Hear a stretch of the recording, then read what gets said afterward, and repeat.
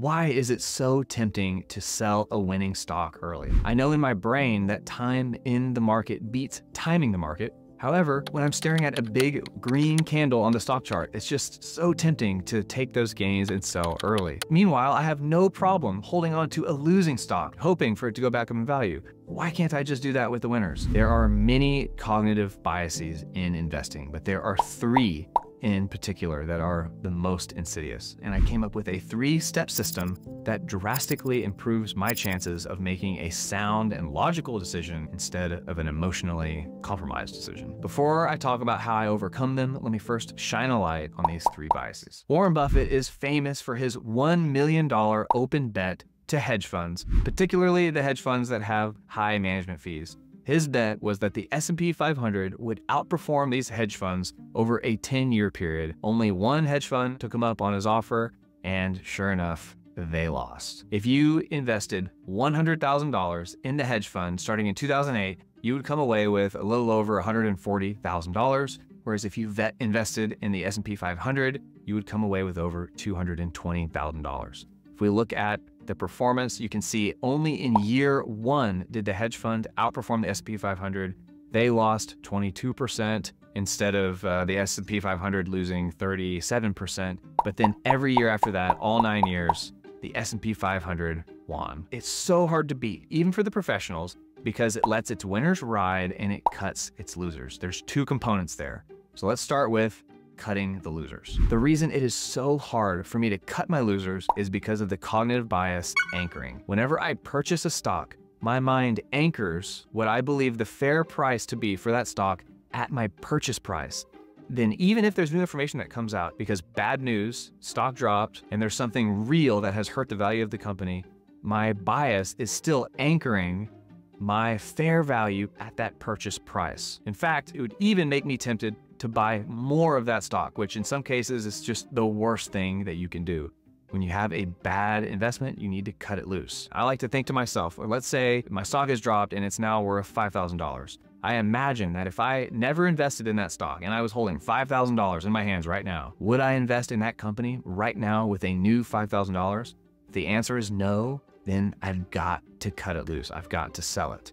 And then there's the added benefit of tax loss harvesting. If I sell a company at a loss and get out of there, at least I can use that capital loss to offset a capital gain and save some of my taxes. The second component of the S&P 500 success is letting its winners ride. And the cognitive bias that makes this so hard is loss aversion. It is so much more painful to lose money than it is to gain money in the stock market. Because of this, if I have a stock that's going up and it's gone up rapidly, it's so tempting to lock in those gains because I'm so afraid of losing the gains, whereas I should also be equally factoring in the possibility of additional gains. When I have an investment that has appreciated in value rapidly, I ask myself 2 questions to just give myself a little check, like, am I having a loss aversion moment, or is this company truly risen beyond its fundamentals? The first question is, if it has risen so much, has new information come out that puts this company significantly higher than what I think it's worth? And it has to be significantly higher because if I sell that company, if I sell that stock, I'm gonna take a tax hit right then. Say I'm in the 22% tax bracket. If this stock is not at least 22% higher than what I think my upper threshold is for owning the stock, then I might as well hold it. If I sell it, I know for a fact I'm losing 22% of those gains. Then the second part is, I gotta ask myself, is there another company that I'm equally excited or more excited about that I can put that money into? Unless there's a much stronger investment, it's very risky to sell the company that's doing well, that has strong momentum. So part 1, is this company exceedingly high? And 2, is there another company that I'm very excited about? The next cognitive bias is very related to both the loss aversion and the anchoring. And this one, it tricks me into selling my winners to buy more of my losers or just open a new position. This cognitive bias is called mental accounting. It's where you see the importance of different money differently depending on the position that it's in. If money is in the loss category or the principal category, you see it as, I need to be less risky with this money. Whereas if I have money in the gain category, it's easier for some reason to be more risky with it. The classic example is when you go to the casino. If you start off with a $100 bankroll and you're like, all right, I gotta make this $100 last the night, I wanna have fun.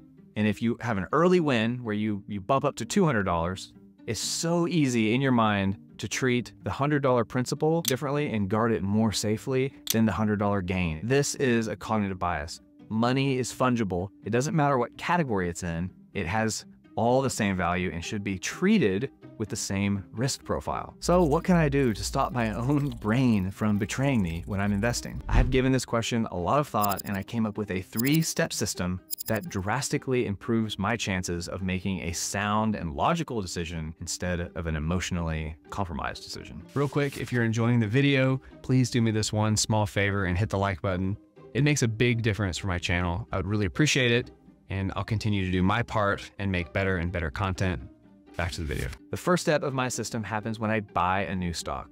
I make reasonable expectations and a plan for what I'm gonna do in different scenarios. I make a limit sell order and a stop loss order for if the stock rises above my fundamental analysis or falls below my fundamental analysis. Now that's great, but there will be new information that comes out that I will have to react to in the moment. So setting your stop loss and your limit sell is a good start, but it can't be all I do. This is where step 2 of my system comes in, is whenever I have to make a new decision and change my stop loss or my limit sell, I have to be acutely aware of my biases. I have to remember that I can never eliminate them completely, because whenever I stop thinking about them, that's when I get bit. So whenever I'm making a new change, I have to read through the biases that I commonly fall victim to, make sure they're just fresh in my head so I can have a better chance of overcoming them. And then the third step is checking with an accountability partner. For me, it's a spouse check. Natalie and I always talk to each other before we make a big buy or sell of a stock. And so if I start by telling her my plan and my expectations, and then in the moment, if I'm getting a little bit emotional, she can remember what my thesis was for that investment, and she can kind of recognize if I'm breaking away from that thesis and ask probing questions accordingly. If there's a 50% chance that I'll be emotional and make a mistake, and then there's a 50% chance that she'll be emotional and make a mistake, combined, there's only a 25% chance that we're both gonna make a mistake. So it cuts our odds in half if we always bounce those ideas off of each other. So having an accountability partner makes a huge difference. Another option that has been incredibly effective for me at eliminating the chance of biases coming into play